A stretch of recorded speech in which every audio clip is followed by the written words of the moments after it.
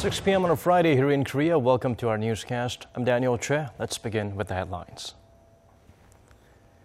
The South Korean government announces measures to swiftly and sufficiently minimize tremendous losses businesses are set to experience by the sudden closure of the Kaesong Joint Complex. With the likelihood of more provocative acts from the north, Seoul is set to discuss where and when THAAD can be deployed with the U.S. with priority on national security.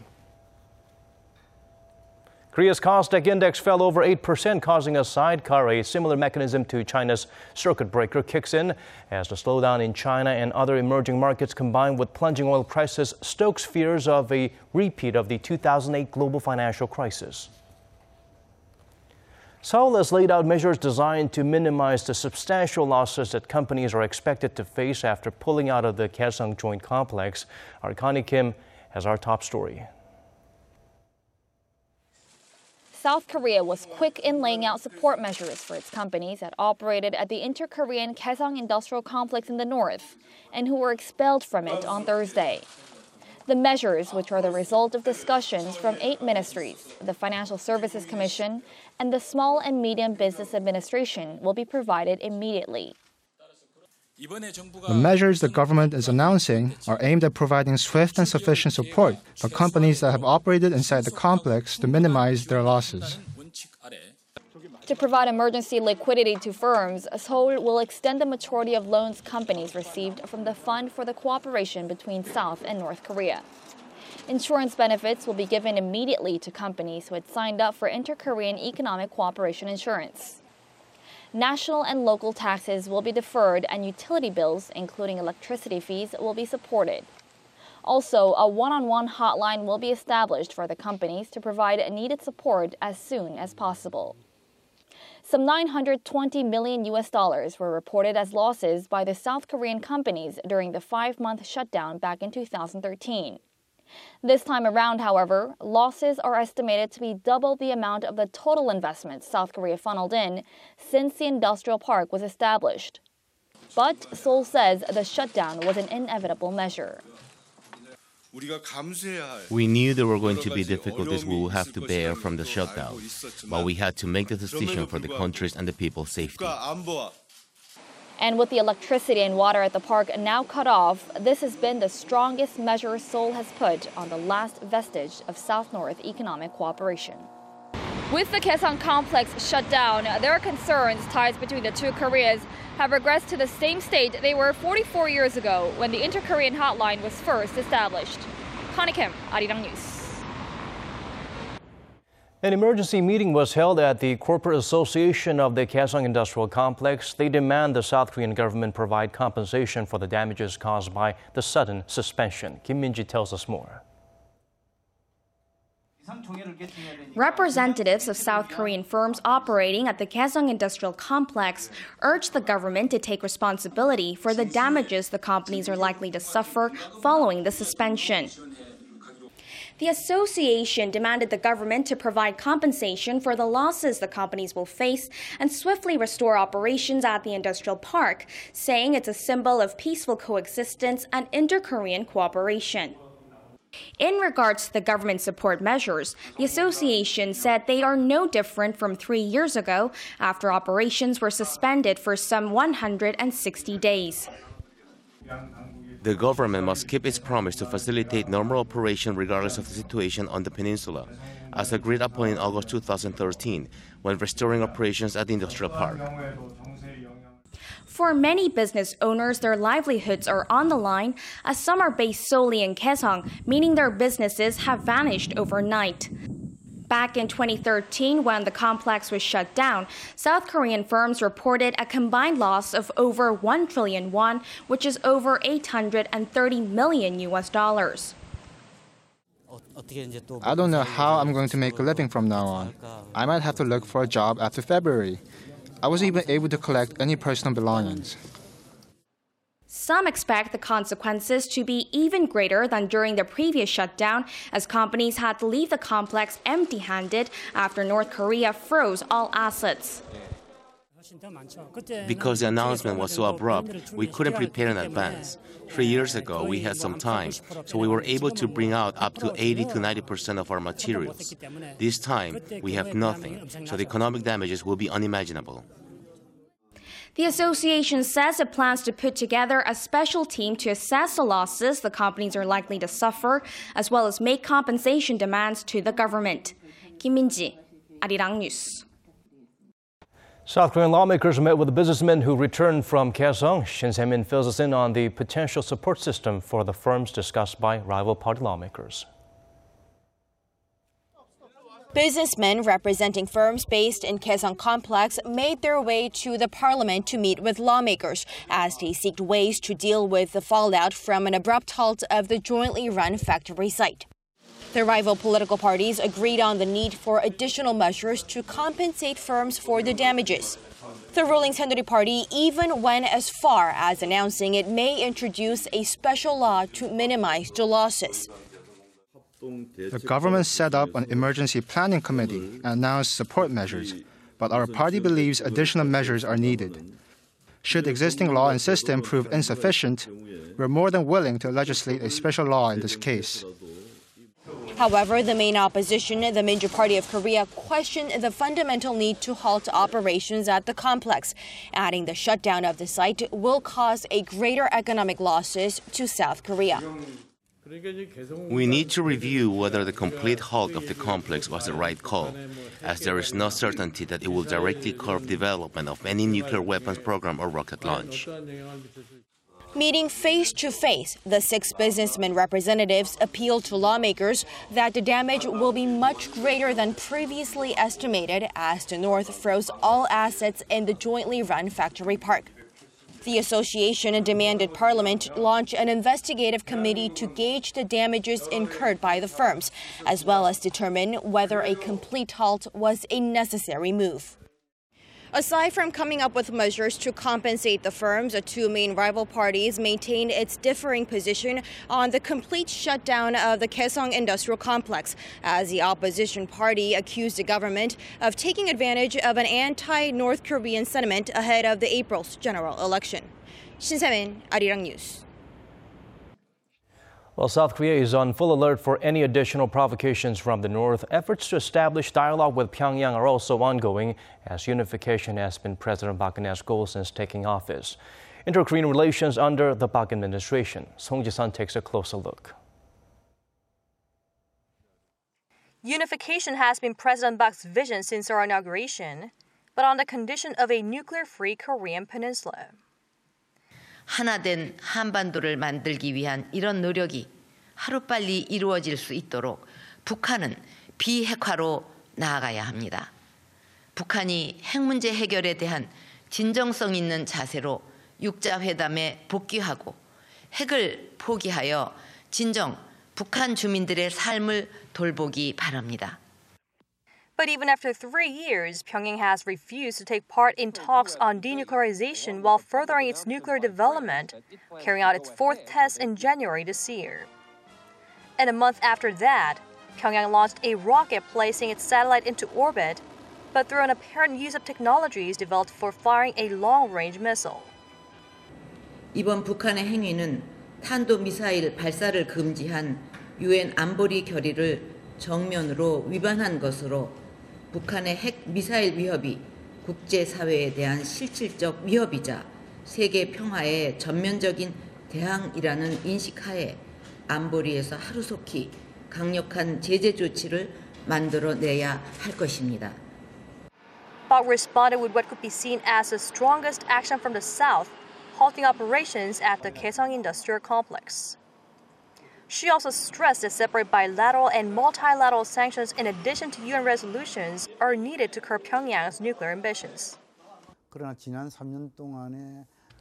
The Park administration has tried to establish stable exchanges and dialogue over the past 3 years, but the North has only advanced its nuclear capabilities.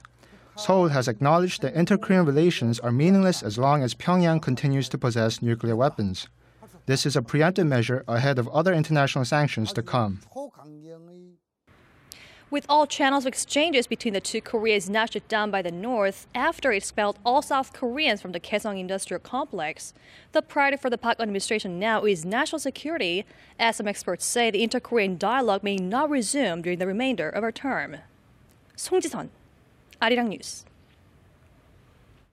Despite China and Russia expressing concern and opposition to THAAD deployment in Korea, Seoul is focused on expediting discussions with the U.S. regarding the system as Pyongyang continues to up its hostility. Kwon Jang-ho explains further.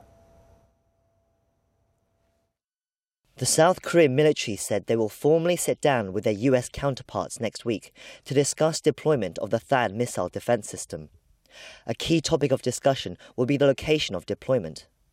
The system is expected to be placed at one of the U.S. military bases in South Korea, but there have been concerns from China and Russia that if the system is deployed too far north, it will infringe on their national security. However, South Korean military officials told reporters on Friday that they will not take their concerns into consideration as the safety of the people in Korea was the main priority. China's Foreign Minister Wang Yi reiterated his nation's concerns over the missile system while meeting with his Korean counterpart in Germany on Friday. He added that it is not conducive to maintaining peace and stability in the region. But Korea's military said they will take into consideration any disruption or danger to local residents. There are concerns that electromagnetic waves from the system's radar can affect people's health and the local environment. The radar also needs about 5.5 kilometers of clear airspace as it can cause electromagnetic interference to airplanes and explosive equipment. Meanwhile, the military officials also gave an update of the situation on the inter-Korean border. They said no troop activity has been spotted north of the border, but that South Korean forces are staying vigilant. After the shutdown of the Kaesong Industrial Complex, we're looking out for any North Korean troop movements and remain on full alert for any further provocations. Earlier, officials also warned that North Korea could turn the Kaesong Industrial Complex into a military base, like it was before becoming a joint venture between the two Koreas in 2004. Military officials have said they do not know whether the North Korean regime will redeploy troops to the industrial complex, but remain ready for any possibilities. Kwon Jang-ho, Arirang News. South Korea's foreign minister was at the annual Munich Security Conference. Kwon So-hwa keeps us up to date on Yoon Byung-se's continued diplomatic efforts to garner greater support in dealing with North Korea's latest threats. South Korea's Foreign Minister Yoon Byung-se has called for the cooperation of European countries and NATO members for joint measures in responding to North Korea's recent nuclear and missile threats. Speaking at the Munich Security Conference on Thursday, Yoon said it was time for the international community to show zero tolerance to North Korea's unbridled provocations, and that it's time to inflict severe pain on the regime so it'll make the right strategic choice, just as Iran did. Yoon also called for individual countries, as well as international organizations, to play an important role in addition to the UN Security Council's measures. Those measures, meanwhile, have been mulled over for the past month and a week, ever since North Korea's fourth nuclear test. An official at Seoul's foreign ministry said Friday that there has been significant progress on drafting the new resolution over the past week, but that currently more focus is on how strong the resolution will be, rather than on how fast it'll be adopted. That's why there are concerns that the process may drag on for months, as was the case in Iran's nuclear deal, especially with no clear word on whether China, North Korea's closest ally, is on board yet for the strongest sanctions to date. And to urge Beijing to step up its role as a permanent member of the UN Security Council, Minister Yoon met with his Chinese counterpart Wang Yi in Munich Thursday. While the two agreed on the need for closer bilateral cooperation, Wang stressed a prudent response considering the interests and concerns of neighboring countries, meaning there is more work to be done to narrow the gap on differences. Kwon So-hwa, Arirang News. The benchmark Kospi dropped nearly 1.5%, and the secondary bourse took a beating, activating a mechanism similar to the Chinese market circuit breakers. Hwang Ji-hye has this report. Korea's tech-heavy Kosdaq saw shares nosedive just before lunch, shedding as much as 8% at one point on Friday. This triggered a sidecar, which is a circuit breaker that suspends share transactions for 1 minute. The bourse closed down 6%. Korea's benchmark Kospi also ended 1.4% lower, continuing its downward streak after one of the country's biggest national holidays, Lunar New Year.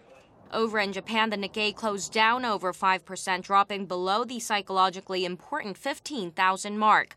All this comes after the S&P 500 overnight fell 1.2% to its lowest close in almost 2 years and down over 10% for the year. The global equity rout has been prompted by the slowdown in China as well as measly demand and wobbly performance in other emerging markets on the back of faltering crude oil prices. Sentiment this week was further subdued after U.S. Fed Chair Janet Yellen expressed concerns about the U.S. economy. Worries also linger over how monetary easing policies of central banks will impact markets down the line. The Bank of Japan, in addition to the European Central Bank, has introduced negative interest rates, and investors are concerned that policymakers will have less wiggle room in a protracted downturn, and the bottom line of banks will be challenged. Financial shares actually led the recent losses in world markets. With that, some are worried about the possibility of a major financial crisis like the one back in 2008, but not everyone expects those conditions to resurface. Financial institutions are in better shape in terms of financial health compared to the past, and that means it can handle more losses. Still, experts in general do agree that policymakers should keep a close eye on the situation, as nothing is really foreseeable in times like now. 황지혜, Arirang News. Turning our focus outside of Korea, world powers have agreed to push for a cessation of hostilities in Syria within 1 week and expand humanitarian aid beginning immediately. Han Da-eun brings us the latest. Top diplomats from the world's leading powers, including the U.S., Germany, and Russia, reached a deal Friday morning that may signal the beginning of the end to the bloody conflict in Syria. And I'm pleased to say that as a result, today in Munich, we believe we have made progress on both the humanitarian front and the cessation of hostilities front. Kerry's comments came after 17 member nations of the International Syria Support Group held talks in Munich. The foreign ministers of Germany and Russia echoed Kerry's comments, agreeing they will make efforts to significantly reduce violence within a week. Kerry, however, added that the agreement would not apply to the fight against extreme jihadist groups, namely Islamic State and al-Qaeda's Syria branch, al-Nusra Front. He also said a UN task force will be set up to ensure the immediate expansion of humanitarian aid. The Syrian opposition is pleased with the deal. We welcome the effort that our friends are making to relieve the Syrian people, and must be for all Syrians. The world powers also agreed the suspended peace talks involving both the Syrian government and the rebels should resume as soon as possible. Han Da-eun, Arirang News.